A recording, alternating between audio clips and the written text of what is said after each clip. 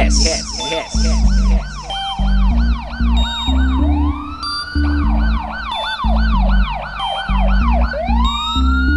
Hey.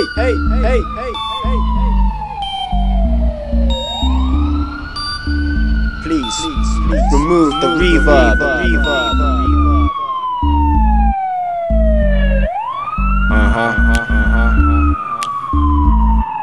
Clip them fingers.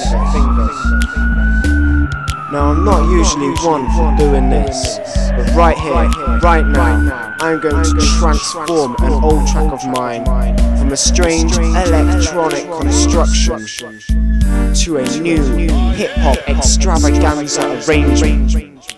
The original track was named Bubbles Dance, so now let me please introduce to you Bubble Wrap and the main melody of the track. Right here, right now, your speakers.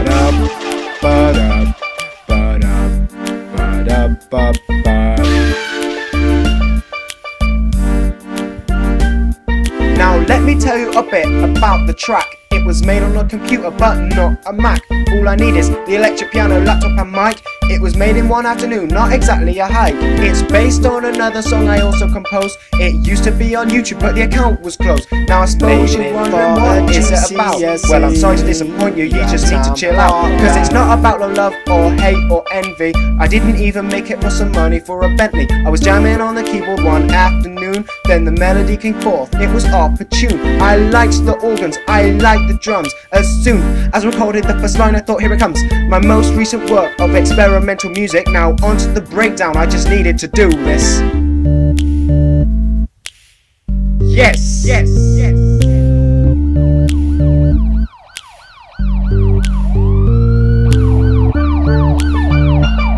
Those steel drums, man.